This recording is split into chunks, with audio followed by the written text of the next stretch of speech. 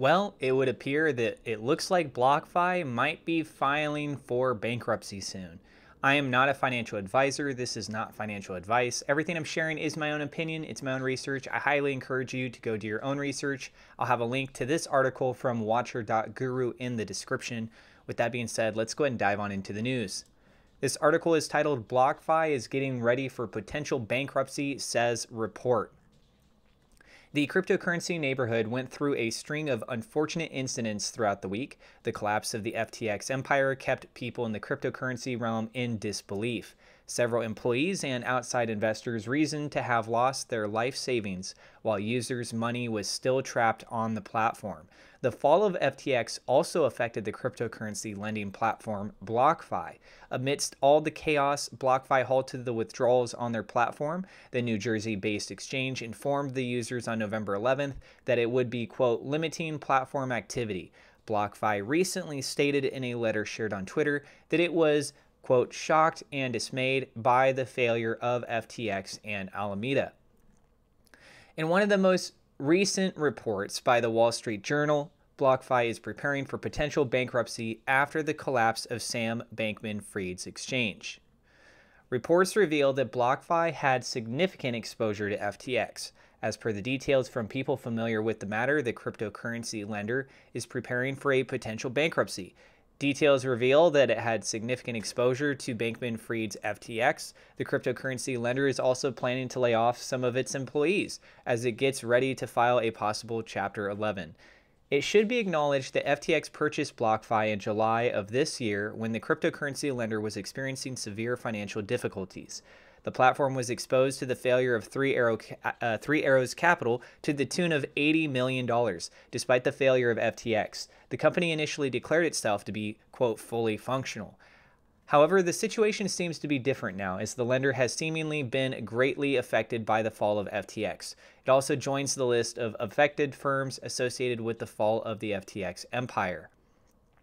So, yeah, guys, it is not looking good here for BlockFi, for the holders that are on BlockFi itself, and we are waiting to find out official confirmations of if they are filing for bankruptcy or not. But as it is stated here, it is looking very probable at this point in time. And what I think is absolutely bizarre is, think of it like this. If after everything is said and done, if users are not able to get their cryptocurrency off of BlockFi, think about how absurd that is. People that have the credit cards. So people have a debt with the credit card from BlockFi, but then if they wanted to pay off that debt, because it's being forced on them. I've received a notification myself. I use BlockFi. That you still have to pay that. Another company may end up picking up that credit card-based system, but any debt that you have, you'd have to pay essentially towards someone else. But if you have crypto on BlockFi, that is your money, right? So what if you wanted to use that money to help pay off that debt that you got because you got that card through the same service provider, but now you can't do so because it's like, well, we're going to take away this amount of money from you because of our poor, mismanaged assignment of how we adjusted our funds, or allocated our funds, I should rather say. So sorry, right? Like, now you got more debt, and on top of it too, the funds that you could have potentially used to pay that off, that's also gone. So you just got to figure out where else the money is going to come from. You got to pay off your debt, but we don't have to pay off our debt to you. Right.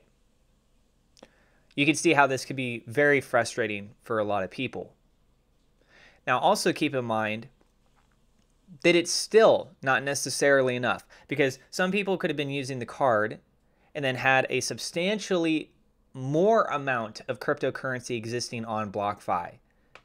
And then imagine that counterbalance, right? If you could access your crypto, but you're forced to have to pay out the rest of your debt, okay, you still had to pay off your debt.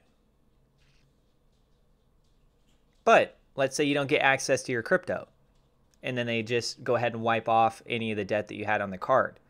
let's say it's $2,000, but you had $100,000 worth of crypto that was on there. Doesn't exactly equate to the same thing, right? It's like, oh, I know you don't get your $100,000 back, but the $2,000 debt, yeah, don't worry about that. It'd be better than what we're looking at right now, because again, right now it's like, oh, your $100,000 that you had. I'm not saying that I had $100,000 there. So let's say, oh, you had $100,000 in crypto there. Yeah, you don't get to access that. You're not going to get that money back. Oh, plus you have $2,000 in debt. Yep, you still got to pay that. That's what it's looking like at the moment. We got to see how things continue to develop. It's a little bit early to jump to full conclusions on this stuff. But as is being mentioned here, it's looking pretty probable that they're going the route of bankruptcy. However, things can be handled through that bankruptcy process. Same thing, waiting to find out. Hopefully, best case scenario, people are able to get their refunds off of their crypto that's from the exchange. Or I guess best case scenario is that they find a financial backing solution and everything kind of goes back to the way that it was. And then the people that don't feel comfortable with BlockFi anymore, there's enough liquidity that's there. They can take it out if they want to. Anybody that wants to stay in, maybe they spaced out. They didn't see or hear any of this stuff that was going on. It's kind of like, oh, little blip in the system, and they're just totally fine. We'll have to wait and see. Let us know in the comments down below. What do you guys think? Do you think that they're going to go bankrupt? Do you think that people are going to be able to get access back to their crypto? Do you think that they're going to try and make some sort of an adjustment with the credit debt off the card? Tell us what you guys think in the comments below. I am not a financial advisor. This is not financial advice. Please go do your own research. Thank you to my Patreon supporters. A double shout out thank you to WeLoveSafeMoon.com, Victor Vegas, SafeMoon Oz for being higher level patrons. Also thank you to my YouTube members for your support. And if you guys are new to the channel, don't forget to hit subscribe, hit the thumbs up like button. God bless, and we will see you in the next episode. Like cryptocurrencies, your DNA is made up of data. And with Self-Decode, you can discover more about your personal health. Self-Decode can help you improve your mood, optimize your health, balance your gut, improve heart health, reduce stress, reduce inflammation, optimize your cognition, and improve brain health.